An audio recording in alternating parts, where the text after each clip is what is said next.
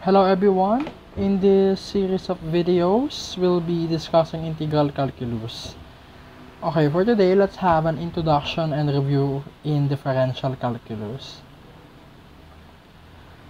Yan. So ito yung mga FAQs regarding integral and differential calculus. Sagutin natin isa-isa. Number 1, which is easier? For me, it is sa operations at sa pag-solve, mas madali yung differential calculus. Kasi, pag halimbawa, nagsabi ka lang ng get the derivative of y is equal to x raised to 5 e times e raised to x raised to 2 minus 1 all over ln x sin x e raised to x, kaya nating isolve yon. Pero pag halimbawa binaliktad natin, sinabi natin get the integral of yung sinabi ko na function, mahirap isolve yon and kadalasan hindi na talaga nasosolve.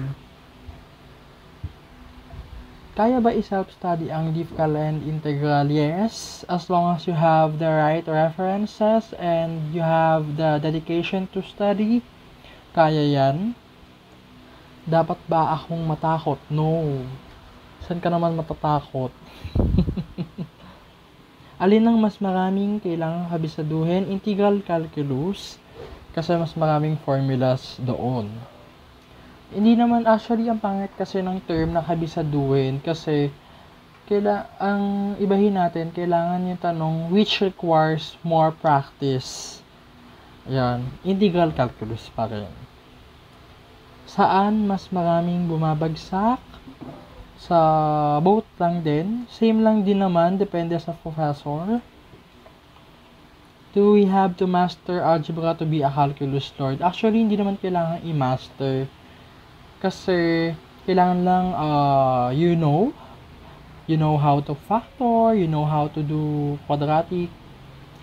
Ayun, tapos, syempre, kapag marunong ka kasi, tapos may dedication, kapag ni-review mo ulit yung mga past subjects like algebra, madadalian ka na lang sa calculus. This one is discussed in differential calculus. Okay, so the concept of differential. So the differential of y is equal to f of x is equal to its derivative multiplied by the differential of the independent variable. So yun lang yung concept ng differential. Hindi na natin i-dig deeper pa kasi sa DiffCal na topic na yan. So, let's have an example. Let's have examples. Y is equal to 15x squared, x cubed minus 2x. So, the differential of y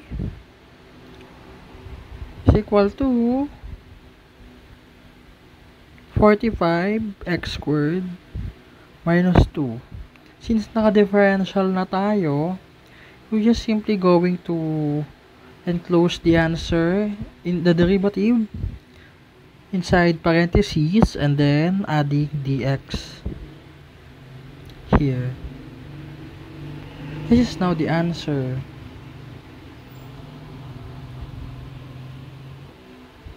Okay. Next example, we have s is equal to 2 sine raised to 4 t.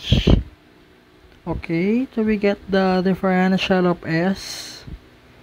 This will become 8 sine cubed t times the derivative of sine t. We have cosine t.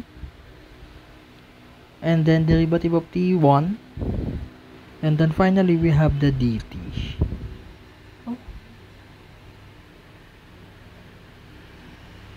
So this is now the answer. Okay, number 3, m is equal to 3 ln p cubed. So using the property of logarithm, 3 here can be brought down here. Okay, so we have here 3 times 3 ln p. So we have 9 ln p. Okay, so we can now solve this. The differential of m is equal to 9 over p. So times the differential of p. So, ito na yung sagot. Okay, we're done reviewing the concept of differential. Let's now move on to the integral calculus. So, it is the branch of calculus that deals with anti-differentiation or integration. So, in other words, anti-differentiation, it is the reverse of differentiation. So, di ba nung mga bata pa tayo, tinuruan tayo ng, unang-unang tinuro sa atin is addition. Anna has 5 apples. Clark has 2 apples. How many do they have together? Mga ganon. And then after that, we were taught subtraction. And then later on, we have multiplication and division. And then, dito ko sulat, we were taught how to raise to the nth power. And then later on, we were taught how to take the nth root. And then after that, we were also taught raise exponential functions and then the logarithmic functions. So, same lang din yan. Kaya nauna yung differential calculus sa integral. Okay. Integration, meron tayong dalawang klase. We have the indefinite and the definite. So, itong definite muna, this one is what you see on your calculator. Yung may ganyan. So, it has upper and lower limits. So, ito yung upper limit. Ito yung lower limit. And the answer is particular. So, ibig sabihin, fixed to. It may be a constant or it may become a particular equation. And then, for the indefinite integration, it has a mandatory constant of integration plus capital C.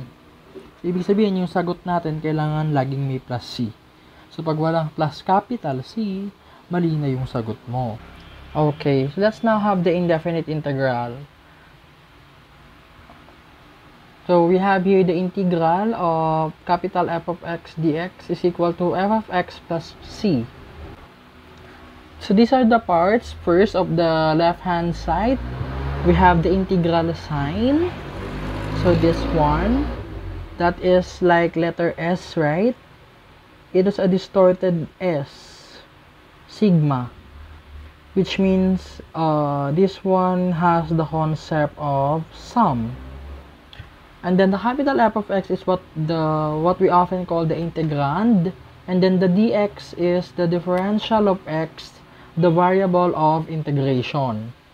So pag ganito yung nakita nyo, wow, ganyan, dy, dz. Ibig sabihin, y is the variable of integration. Ito naman, z is the variable of integration.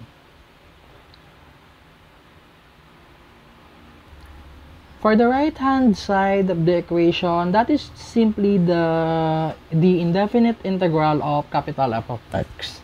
And as you notice, we have the plus capital C. So this one is mandatory.